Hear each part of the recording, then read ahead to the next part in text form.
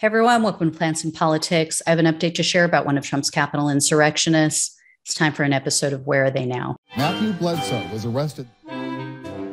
Patrick Montgomery was in court. Jonathan Manapa will stay in federal custody. No, I don't take responsibility at all. Jeffrey Smith is a 34-year-old Army veteran. He was living with his parents in California when he took part in the Capitol attack. He's now since moved out of state, thankfully. Smith was seen in photos and videos inside the Capitol on January 6th, and he walked through the building holding his camera up in the air. So he was taking videos of the entire attack. He then shared photos and videos, as so many of them did, on social media. And he sent some to people that he knew. Well, one person who is said to have grown up with Smith received text messages from him, which read, quote, "I'm a patriot and I stormed the Capitol." Smith also told that person that his intent was to, quote, "send a message that Americans aren't going to take a fraudulent election." And he wrote, quote, "There is not a way in hell I was going to drive 38 hours from San Diego and not walk right through the front of that Capitol building." Well, on January 12th of last year, Smith was interviewed by the FBI, and he admitted that he entered the Capitol. He also admitted that he deleted his Instagram account after January 6th. He claims that he did so because he was receiving threats because of his involvement in the Capitol attack. Smith was then arrested on January 27th, and he was charged with the standard 4 misdemeanors: entering a restricted building or grounds, 2 counts of disorderly conduct, and 1 count of parading or demonstrating in a Capitol. On October 28th, Smith pleaded guilty to the parading charge, and he was looking at up to 6 months in prison, 5 years of probation, up to $5,000 in fines. Well, Smith's attorney was asking for probation only and community service. He argued that when Smith arrived, there were already hundreds or thousands of others inside the building. The doors were wide open. So, blah, yada, yada, yada. He felt like he could just walk in. Well, the prosecutors said, no, we want 5 months in prison, because they told the judge what Smith shared in text messages after the attack showed a lack of remorse and, quote, demonstrate a possibility for future violence. He also apparently deleted his January 6 photos and videos because, as they say, quote, he believed they were incriminating. So he knew he shouldn't have been in there. He knew, at least after the fact, that it was wrong and that it could incriminate him. And yet he's texting people, still bragging about it.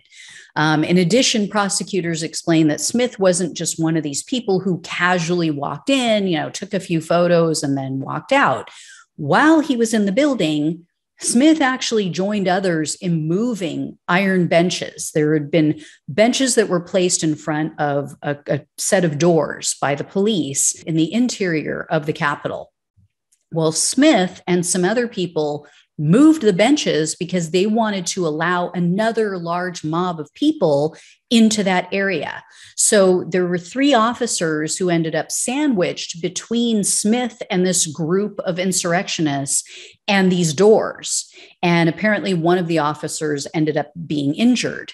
And eventually Smith and all of his buddies won. The doors were open, so additional massive groups of people, this mob came in, and the prosecutors say that within that additional group of people, there were, quote, violent members of the Proud Boys and Oath Keepers who were dressed in full battle gear like they were going to war.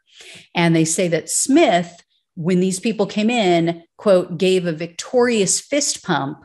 And then he was directing people to the 3rd floor. And that's apparently where the Senate and the House galleries are located. So he's telling people, to go where the action is, where they can get to the lawmakers. And prosecutors also said that Smith joined in with others in antagonizing officers who had been standing guard outside of a hallway that led to the office of Nancy Pelosi. Smith allegedly told the officers to, quote, stand down. And then he threatened, quote, we're getting in there one way or another.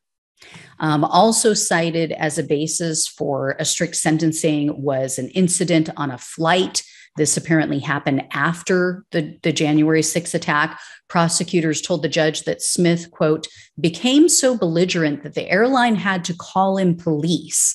And evidently, this whole thing was due to his refusal to wear a face mask.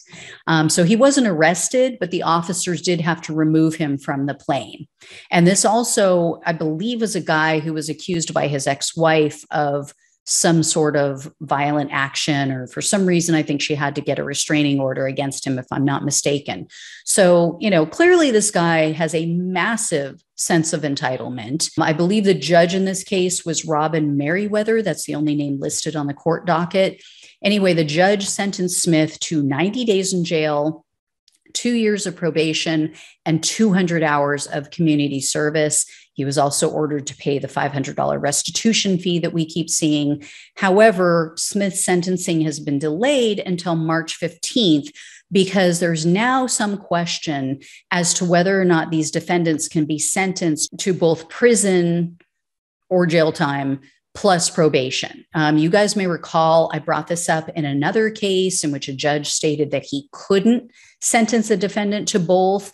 I thought that judge was crazy, but apparently January 6 defense attorneys have now raised this issue with the courts, and now the Department of Justice has gotten involved, and they're trying to determine the legitimacy of what is called a split sentence. So what that means is, apparently, when a case involves a petty crime, it's not typically allowed for a judge to impose both jail time and a sentence of probation. The judge has to choose between either jail or probation.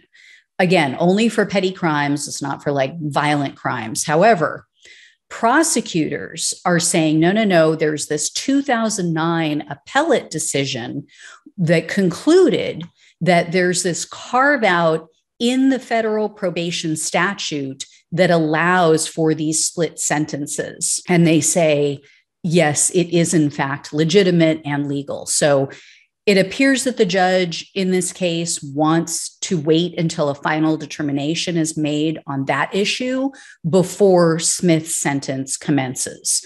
So I will let you guys know as soon as the final decision is made, because this could unravel dozens of sentences of January 6 defendants. In regard to Smith, though, I think this should be the standard, this 90 days plus the probation. I think this should be the standard for all of the nonviolent defendants from January 6th. A few months in jail, a couple years of probation, a decent amount of community service. I think that would act as a deterrent. So we'll see what happens. Like I said, I'll keep you guys posted on all of this and this whole split sentence thing. But I think this was fair and just for the part that he played. So anyway, guys, thanks so much for watching and listening. Take care. I'll talk with you soon.